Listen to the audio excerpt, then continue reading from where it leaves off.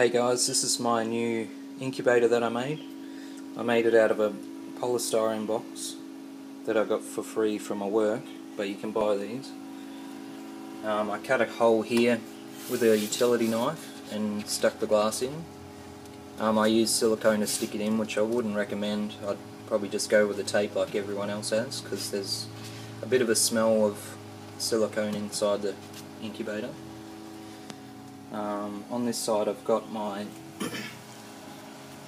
thermostat, digital thermostat, which I got from eBay for $12.95 delivered from Hong Kong. This is an awesome unit. I've tried a few, but this thing can get it within 0.2 or 3 of a degree. So that's something I would definitely recommend buying one of these. And there's my temperature gauge and humidity gauge. So at the moment it's 37.5 degrees and 44% humidity, which is perfect for the quail eggs that I've got on at the moment. And my temperature gauge is right in the middle of the eggs. So that's this one here, and this is the temperature right next to the light bulb. And I've got the probe for that right in there, right next to the light.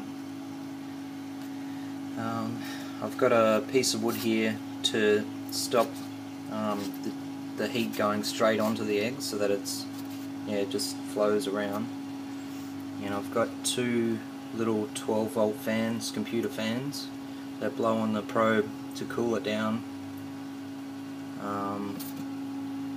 And I'm just using a light bulb as the heat source. I tried a few light bulbs, and I recommend about a 100-watt light bulb, just so that the light can turn on and off nice and quickly, and it keeps the temperature on where the eggs are more regular. And I've screwed on the side here a power board to put all 3 of the power plugs on, so that it's only one cord to power the whole unit. This temperature and humidity gauge was about $3 from Hong Kong. With this little unit, I had to wire it up myself, so just using one of these 2-pin plugs. You need to wire in the power, and then also the light needs to be hooked into this as well. So you need to know a little bit about wiring to be able to do that, or at least know someone who could do it for you.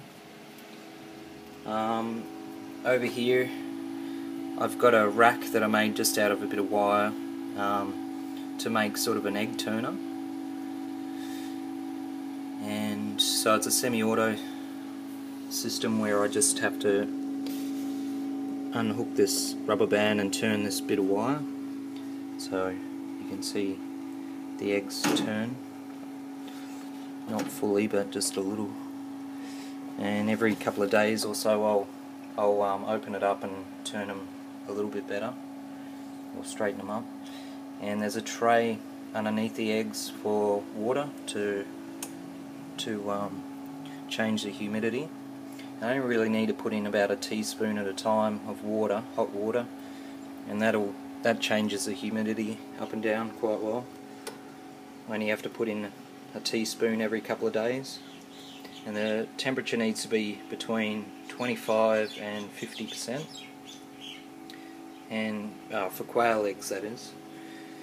And I've got my temperature set at 37.5.